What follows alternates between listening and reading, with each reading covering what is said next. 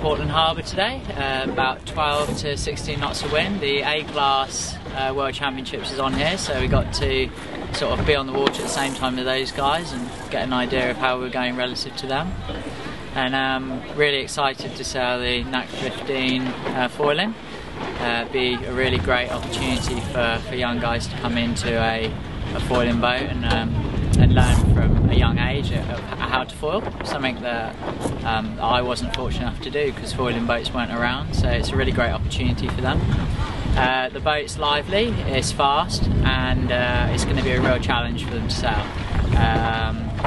It's going to be important for the production boats for these, and the guys that retrofit the existing Nacra 15 to make sure they've got the rudder setup and board setups all calibrated on the boat so that you can be accurate and repeatable.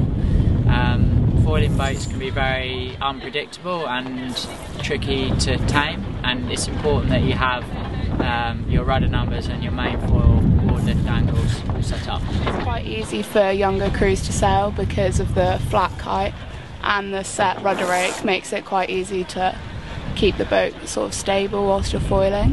One of the great functions or features of the Nacra 15 is they've gone with an L rudder instead of a T rudder, which makes it quite a bit safer if you happen to fall off the boat, because the sharp part of the rudder is on the inside rather than being on the outside like the Nacra 17. So it's a great safety feature and doesn't affect the boat's performance at all, as far as I was aware today. The other great thing about the Nacra 15, and a real bonus for all the boats that are out there right now, is the boat's fully retrofittable, so your Nacra 15 can be made into a foiling boat just like this one.